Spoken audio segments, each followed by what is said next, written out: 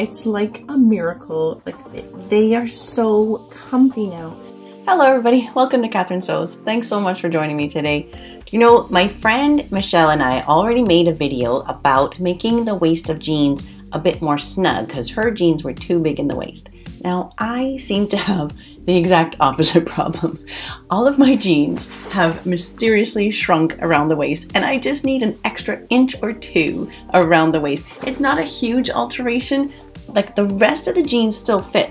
The hip is good and even right below the waistband is good. It's just the waistband itself that's completely unforgiving and is really uncomfortable. So today I'm going to be replacing either part or all of the waistband. Now, if you do a lot of crafting and upcycling and make tote bags and things like that, you might already have jeans that look like this, where all that's left really is the waistband. You might get lucky and you already have the right tone that you need for your jeans, or what I'm doing today is using old jeans. So this pair that I have is just super unflattering. I never wear them anymore because I just always feel so sloppy in them. So I'm going to use this whole waistband, but don't worry, the rest of this denim is not going to go to waste. That's going to make a lot of beautiful projects. So you might already have the jeans that you need, or you can go and thrift the jeans that are the right color for your jeans. I'm going to be doing this pair of black ones too, so I just went to the thrift store and I got these ones that they're sort of a dorky cut. They look terrible on, so that's a nice match. So we're going to start with some seam ripping, so let's get busy. The basic concept today is that jeans have a fair bit of ease and give right below the waistband. So if you can do up the buttons or the fly right up to the top, so you just need an inch or two right at the waistband, then this tutorial is going to work for you. If you need more fullness below, like you can't do the zipper up or the buttons up even to here, then you'll need to add fabric in the sides. Now, if you want something that's just super temporary, you can just take an elastic and go around your button like that. That gets you through the day, right? If you think that this is just a temporary situation, you just need to be comfortable for the day, that works actually really well, especially if you have a t-shirt covering it. But if you want a more permanent solution, we're going to be looking at two different scenarios today. So these are the jeans that I like. They're soft and cozy and they fit nicely. And I'm going to just be replacing the waistband with this one. It has a bit of stretch in it, as well as the fact that I'm pretty sure I'm going to be able to get extra room just below the waistband. I'm going to leave the belt loops attached to the jeans, but I'll take them off of the top of the waistband. So now on the back here is a chain stitch. Oh, there we go. That's nice, right? So taking off that is pretty quick. It's just got a regular straight stitch to the end. Oh, sweet. And so then I have to remove this one. I don't want to take the belt loops with me, so again I'm going to leave them attached to the pants. So with a chain stitch, you kind of have to, oh, well, I can't even show you, that just came off so easily. But it certainly makes removing a waistband a lot easier. Look at it, that's pretty easy. I didn't think it would be that fast. Just to check the concept here, this is the waistband that just came off these. This is the one I'm going to be replacing it with, right? But just so you understand what I'm talking about here when I say that the pants have more ease right below the waistband. So I've pinned it together here just to show you, like I can stretch those pants out way to there, which is like a good inch past where I can stretch the waistband. Okay, and then this new waistband is going to be just fine. Okay, sweet. To compare the length of the waistbands, this one is maybe only about 5/8 of an inch longer, but the difference is that it has stretch to it. Like I can stretch it, I'm still even at that end. I can stretch it so that it's like a good, what, 2.5 inches bigger. So that's going to give me a lot more comfort. I want to just snuggle this edge of the pant into the folds of the waistband there. If I trim off a little bit of this corner, I don't want to come right down and trim to where the seam allowance is, but a little bit of that corner off will help me to get this snuggled right in. Cutting off that corner helps it fit in there a bit more. Oh, this way. Alrighty, so I've got my two ends pinned, and now I just want to find centers. So I'm stretching like that to find the center of both, and I'll get those centers together. So yeah, the belt loop seem actually to be lining up nicely. So can you see I'm opening out the waistband, placing that raw edge in between the layers, move the belt loop out of the way, and then close it up. And just let everything get tucked in.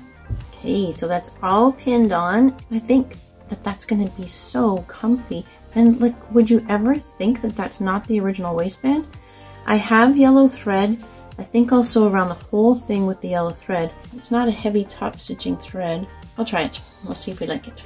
And I'm gonna just sew here where the button is just to test it out and see if it looks good. Okay, so first of all, I can see that I need to increase the stitch length. That's the default length of 2.5 millimeters, so I'll take it up to 3.5. But also it just doesn't look heavy enough. The thread doesn't look like this original top stitching thread. Oh, look how long that stitch is. Maybe I'll take it up to 4. Then I'm going to show you something pretty cool that I'm going to try to just make that thread look heavier. Switch to this, a top stitching needle, and if you can see on these, the eye is huge compared to most machine needles. I'm going to change to that needle, and then I only have one spool of that yellow thread, so I wound more yellow thread onto an extra bobbin. I'm putting my extra little spool pin, put that bobbin on there, and then I'm going to take both threads together and treat them as if they're one thread. I just put both threads through the top stitching needle.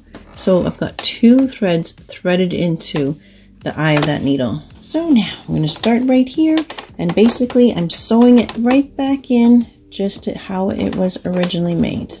And I've only sewn maybe 3-4 inches, but it looks so good. And you see over here, I'll show you up closer when I'm done, but that looks good, right? Oh my gosh. Another nice trick is that if your thread isn't quite the right color and you have a second one that's not quite the right color, like one's too light, one's too dark, you can put the 2 different color threads through, and then it kind of blends them to look like the right color. Can you see how that looks so nice? So my stitch length is 4 millimeters, and with the 2 threads together, it just like toughens it up. Ooh, I'm super happy with that. Now, I don't know if I'm going to need a zipper foot to get around this button or what. Nope, apparently not. That's no problem. Instead of going all the way around, I think I'm going to end here and come back from the other side just so I have the edge on my right. It's super thick right at that corner, so I'm just having to help it along a little bit. There. No problem.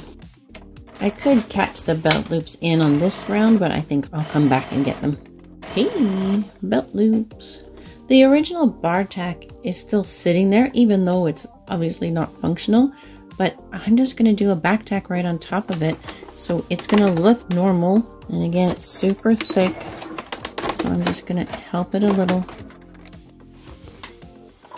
Okay, now I think you're not even going to believe me that that's the second waistband. Like, that's not the original one.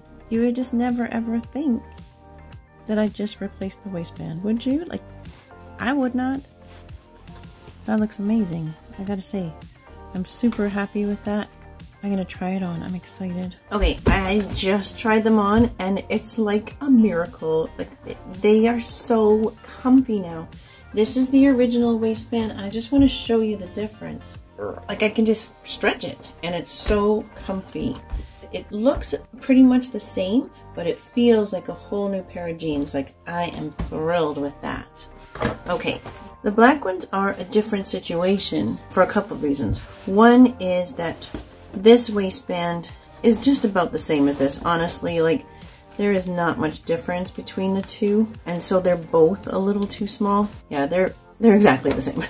So I'm going to be kind of splicing a piece of this into here. I'm going to leave the front attached. I'm going to take off the back. I'm going to create a seam underneath these front belt loops. The end result will be bigger than either one of the waistbands. So that makes some sense, doesn't it? Okay, So kind of the same thing, except I'm leaving the front attached. Neither one of these waistbands has any stretch. So that was part of the miracle of the blue ones, is that stretchy waistband just feels like a dream.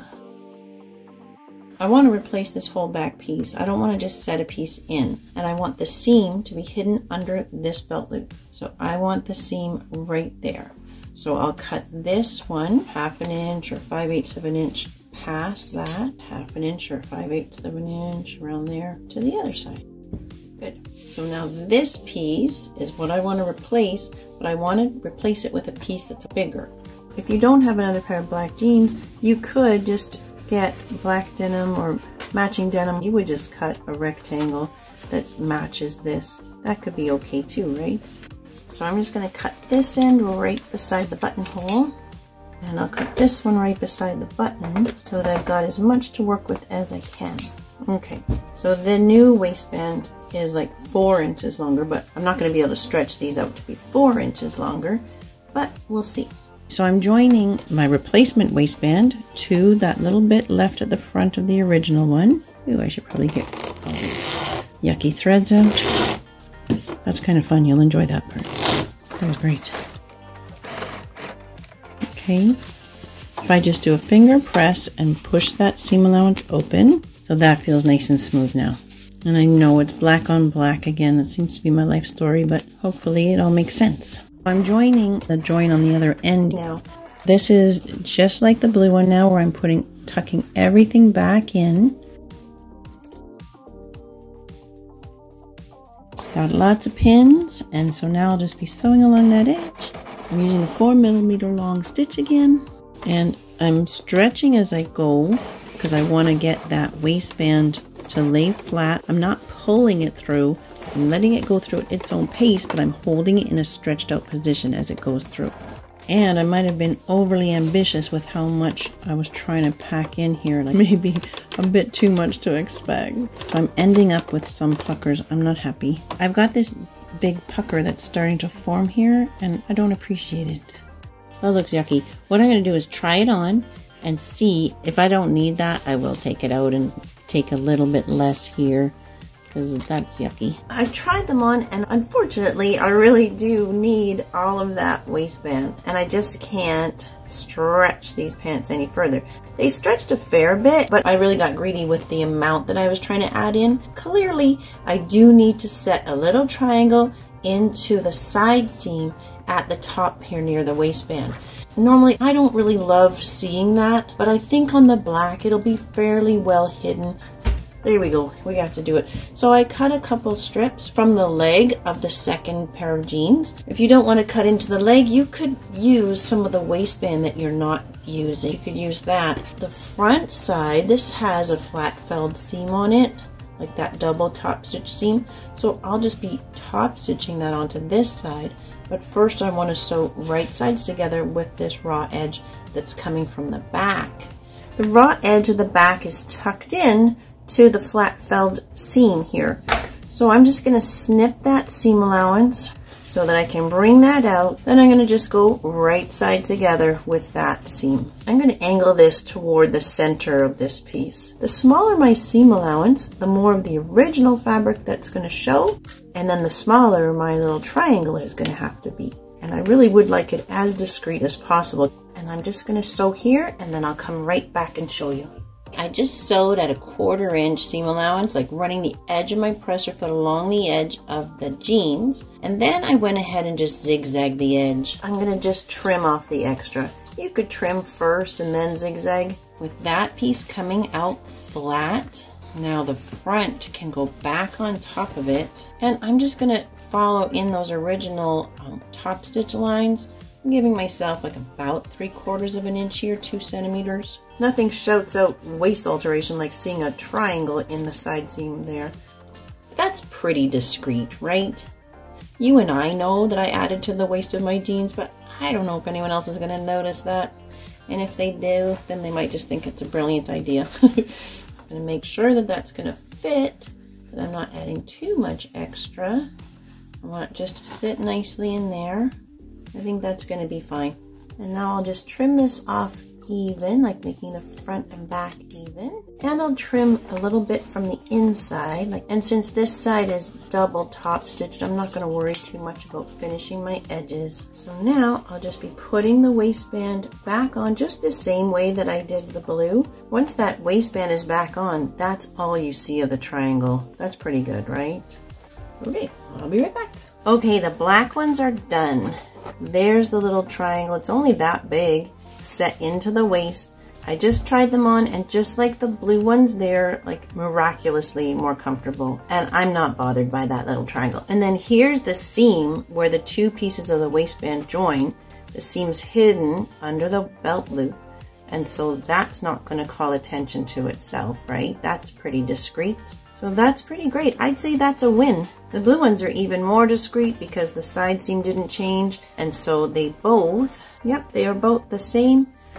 And they're both super comfortable. So I'm really, really happy with that. I love it. Oh my goodness, it's like I have 2 new pairs of jeans, and that was pretty quick and not too difficult and so worth it because they both are so much more comfortable. They both look better too. It's just a sleeker fit, not kind of squishing me in so much at the waist and making more of a muffin top. It looks better, it feels better. That's a win. Thanks so much for watching. Before you go, think about giving me a thumbs up and hitting subscribe and hitting that notification bell so you get notified every time I post a video, because it's just great to have you along for the ride. I'm always happy when you stop by. Until next time on Catherine Sews, you take care.